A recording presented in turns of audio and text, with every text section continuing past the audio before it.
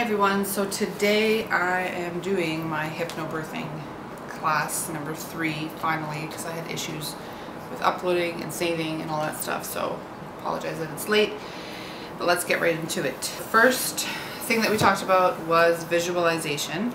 So this had to deal with visualizing things like a flower or ribbons or anything that can help your cervix and uterus kind of work together. So one of the things she showed us was this flower, so like kind of like a rose. And when you think of a rose one, before it opens, it's tight, just like your cervix.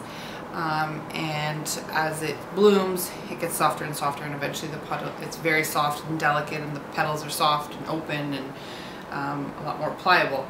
So I thought that was really cool because you can, I would probably be able to visualize something like that. But I also thought that maybe I would visualize something melting because I feel like that's what happens to your cervix. So I guess you can kind of use whatever would work for you, but I thought that was cool that just using visualization would help immensely in, you know, progressing your labor quicker.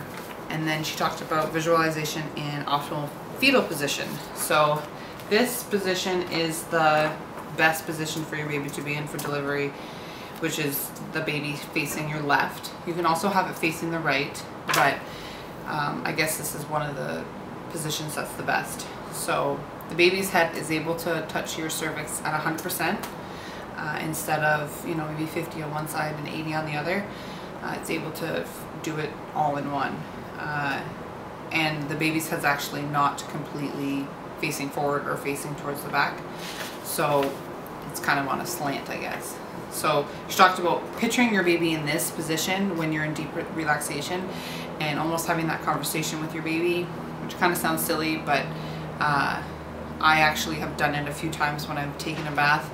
I'll think of things and I almost feel like he's responding to them. So I don't know how much that is true, but I mean, it's worth a try. And when you're in delivery and someone tells you that your baby is breech, you don't want to have a C-section, because a lot of hospitals don't do breech deliveries. So we did massage and touch relaxation and counter pressure, and that was nice. We had our partners like massage our necks and kind of do, like, you know, the back of their hand up and down our backs and our hips and stuff like that, and that was really relaxing. So that'll help during, you know, the discomfort through early labor and maybe even active labor. So, and with the counter pressure as well, putting pressure on our hips and our back to deal with the pain from that. So we did sounds at the very end, and that was kind of funny and made me laugh because she just wanted you to practice amongst each other making these like deep low sounds, and I was laughing the whole time because people were making sounds that just sounded ridiculous, but you pretty much sound like an animal, or you sound like maybe you're having sex. So those might work. I mean, really, when you watch people giving birth, they usually are making a lot of noise. So the last thing that we did was exercise and movement, and I'll show you quickly. We did kind of like yoga poses kind of thing, so like lotus and polar bear, squatting, lunges, and cat-cow, and these will all help you with dealing with stretching out your pelvis area, getting into a more comfortable position, and just making it easier for delivery. And some hospitals, birth centers, will let you squat when you birth, let you stand up when you birth. So I think working with gravity is probably the best way if you're not obviously having an epidural.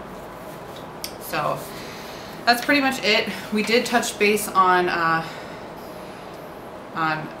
massaging your perineum, and that's kind of right at the bottom of the opening of your vagina. And I'll list a place that you can go, a website you can go to look into that more. I was actually going to be doing this anyways in the coming weeks to just get used to the pressure and the discomfort of that, because it prepares your body better for delivery, especially when your baby is crowning and you're getting that ring of fire. And of course it just massages your muscles because you don't want your muscles to be tight, and a lot of women are really tight when they go in and they have a harder time birthing. So that was short and sweet. Sorry that I'm late.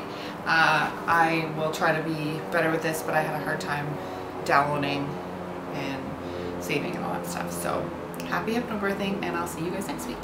Bye.